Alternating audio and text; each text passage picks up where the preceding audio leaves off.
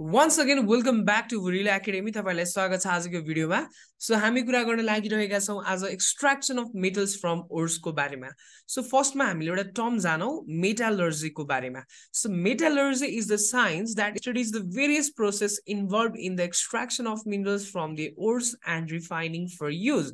यदि हामीले एउटा मेटल लियौं, यो र मेटेरियल अथवा जुन यो र एउटा कुनै पनि मेटल छ, यसलाई चाहिँ हामीले कसरी अब एक्सट्र्याक्ट गर्न सक्छौं र एक्सट्र्याक्ट गरिसकेपछि कसरी त्यसलाई रिफाइन गरेर अब युज गर्न सक्छौं त हाम्रो यो मार्केटमा यो सम्मको पूरा प्रोसेस साइन्टिफिक वेमा स्टडी गर्छौं भने यसलाई नै हामीले मेटलर्जी भनेर भन्ने। सो एक्सट्र्याक्सन अफ मेटल भनेको it is the process by which a pure metal is extracted from it's source. यो त सिम्पल हाम्रो डिफिनेसन भयो। सो अब यहाँ हामीले एउटा बुझ्न पर्ने कुरा भनेको चाहिँ रिएक्टिभिटी सिरिजको बारेमा छ। अब तीनटा कुरा याद गर। एउटा कुनै पनि मैले मेटल लिँदै छु भने त्यो मेटलको चाहिँ रिएक्टिभिटी कस्तो छ त, केमिकल रिएक्टिभिटी नेचर के कस्तो छ भन्ने कुरा बुझ्नु पर्छ मैले। सो फर्स्टमा छ मेटल्स अफ लो रिएक्टिभिटी, सेकेन्डमा मेटल्स अफ मिडियम रिएक्टिभिटी र थर्डमा छ metals of high reactivity. So फर्स्टमा यदि हामीले रिएक्टिभिटी सिरिज अनुसार त्यो मेटल हाईली रिएक्टिभ हो कि मिडियम रिएक्टिभ हो कि एकदमै लो रिएक्टिभ हो, त्यो स्टडी गर्न फर्स्टमा मेटलर्जी भित्र इम्पोर्टेन्ट छ। अब एउटा हाम्रो सिम्पली रिएक्टिभिटी सिरिजलाई हेरौँ है त। सो रिएक्टिभिटी सिरिजमा हामीले हेर्दै जाने हो भने जब हामी बेसबाट यो एपेक्समा अथवा माथितिर लागिरहन्छौँ, जब हामी तलबाट माथि जान्छौँ नि त्यति बेला चाहिँ तिम्रो के हुन्छ भने रिएक्टिभिटीहरू इन्क्रिज हुन्छ। सो यसको अर्थ बेसमा रहेको जति पनि एलिमेन्ट छ तिनीहरू लो रिएक्टिभ हुन्छ। सो लो रिएक्टिभ मेटलको एक्जाम्पल जान सिल्भर, गोल्ड र प्लाटिनम। यो तिम्रो मेटल्सहरू चाहिँ के हुने भयो, एकदम लो रिएक्टिभ हुने भए। Important point to remember. र जुन मेटल लो रिएक्टिभ हुन्छ नि त्यसलाई एक्सट्र्याक्ट गर्न सजिलो पनि हुन्छ, तर सजिलैसँग नपाउन पनि सक्छ त्यसको ओरहरू जेनरली। तर एक्सट्र्याक्ट गर्नलाई ठुलो ठुलो मेसिनहरू ठुलो ठुलो प्रोसेसहरू हामीले गर्न पर्दैन, किनभने मोर ओभर यिनीहरू हामीले एक्सट्र्याक्सन जब गर्न थाल्छौँ त्यति बेला हामीले फर्स्टमा फाइन्ड गर्दा यिनीहरू नेटिभ अथवा फ्री स्टेटमा नै हामीले पाउन सक्छौं। सो फ्री स्टेटमा पाउने बित्तिकै त्यो आफैमा के हो, प्योर हो।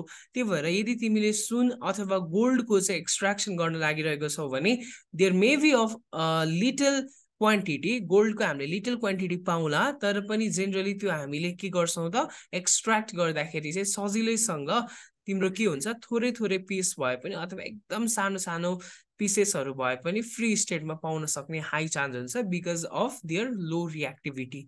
रिएक्सन गर्न चाहँदैन अरूसँग, त्यही भएर कम्पाउन्ड स्टेटमा यिनीहरू पाइँदैन अथवा कम्बाइन्ड स्टेटमा चाहिँ यिनीहरू पाइएन।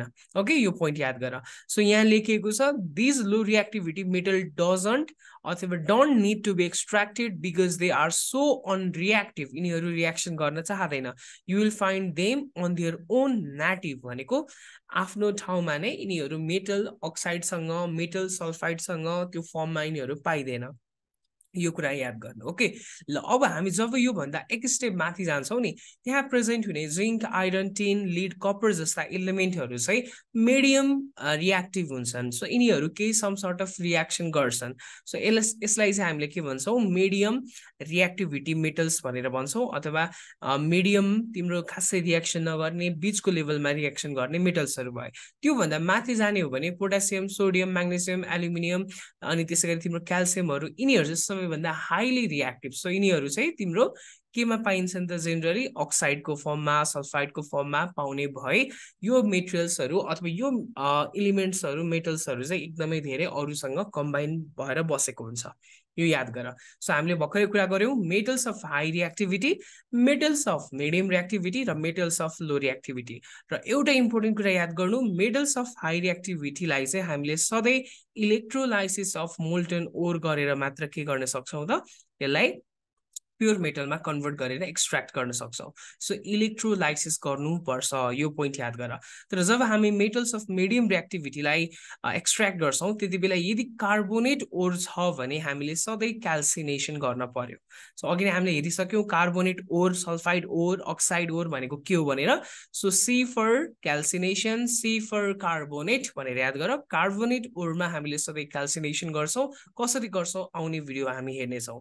र सल्फाइड ओरलाई चाहिँ हामी सधैँ रोस्टिङ गर्छौँ चिकन रोस्ट भनेर सुनेको होला अबदेखि सल्फाइड रोस्ट भनेर सम्झिने साइन्स विद्यार्थीले ओके तिमी त साइन्स स्टुडेन्ट हो त्यही भएर चिकन रोस्ट खाने होइन अब सल्फाइड रोस्ट खानु पर्यो ओके सो यिनीहरूलाई हामीले के गर्छौँ त रिडक्सन गरेर क्याल्सिनेसन रोस्टिङ गरेर के गर्छौँ अन्तिममा युजेबल फर्ममा रिफाइन गरेर निकाल्छौँ अर्को लो रिएक्टिभिटी यदि सल्फाइड ओर प्रेजेन्ट छ भने त्यसलाई चाहिँ हामी रोस्टिङै गर्ने भयो त्यसपछि रिफाइन गर्ने भयो खासै यसमा धेरै रिफाइन गरिरहनु पर्दैन किनभने यिनीहरू आफ्नो नेटिभ र फ्री स्टेटमा जेनरली पाइने गरिन्छ बिकज दे आर अनरिएक्टिभ यो कुरा हामीले हेरिसकेका छौँ ओके यो चाहिँ याद गर अब मेटल्स अफ हाई रिएक्टिभिटी जुन छ नि sodium potassium calcium magnesium aluminium जस्ता यिनीहरूलाई हामीले किन यो इलेक्ट्रोलाइसिसै गर्नुपर्ने त भन्ने कुरा तिमीहरूलाई लाग्न सक्ला सो यिनीहरू जेनरली अब हामीले यदि सोडियमको कुरा गर्ने हो भने सोडियम चाहिँ तिम्रो के को फर्ममा यसरी कम्बाइन भएर तिम्रो ओरमा प्रेजेन्ट हुन्छ भने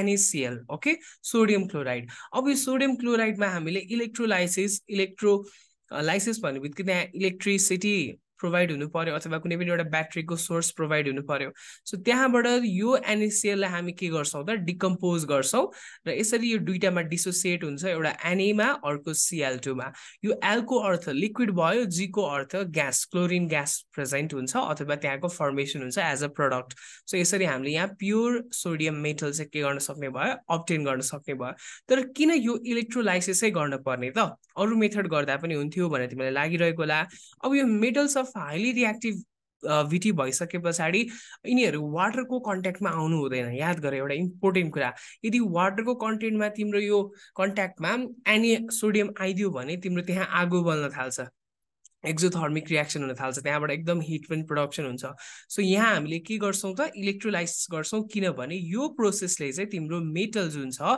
यसलाई चाहिँ रियाक्सन विथ वाटर अथवा वाटरसँग रियाक्सन गर्नबाट प्रिभेन्ट गर्छ जसले गर्दाखेरि त्यहाँबाट हामीले अब मजासँग वाटरसँग रियाक्सन नभएपछि के गर्न सक्छौँ त त्यहाँबाट प्योर टाइपको इलेक्ट्रोलाइसिसबाट त्यो मेटललाई एक्सट्र्याक्ट गर्न सक्छौँ सो एकदम इम्पोर्टेन्ट याद गर यो प्रोसेसले त्यो मेटललाई चाहिँ वाटरसँग रियाक्सन गर्नबाट प्रिभेन्ट गर्छ जोगाउँछ त्यही भएर नै हामीले यो इलेक्ट्रोलाइसिस गर्छौँ Okay, this is the point to remember. The actual extraction process may involve variations depending on the specific metal and the ore, but this reaction illustrates the concept of sodium extraction. Again, मैले भने sodium extraction गर्न हामीले NaCl ore बाट प्रयोग गरेको okay so हामीले generally electrolytic reduction बाट नै के गर्छौं त यो हाइली रिएक्टिभिटी मेटल्सहरुको एक्सट्र्याक्सन गर्छौं यो इलेक्ट्रोलाइसिस हामी हेर्ने पनि छौं आउने भिडियोजमा एकदम डिटेलमा जस्ट मैले अहिले किन गरिन्छ मात्र भने ओके ल अब नेक्स्ट भिडियोमा हामी कुरा गर्नेछौं मेटालर्जिकल प्रोसेसहरुको बारेमा त्यहाँ हामी डिफरेंट टाइप्स अफ प्रोसेसमा कसरी स्टेप वाइज हामीले मेटल्सहरुलाई एक्सट्र्याक्सन गर्ने रहेछौं भन्ने कुरा बुझ्छौं सो यो एकदम इम्पोर्टेन्ट छ क्लास 11 मा तिमीले यदि साइन्स लिएर पढ्छौ भने यो नै तिम्रो सबै मेटलको लागि तिमीले पढ्न पर्ने हुन्छ ल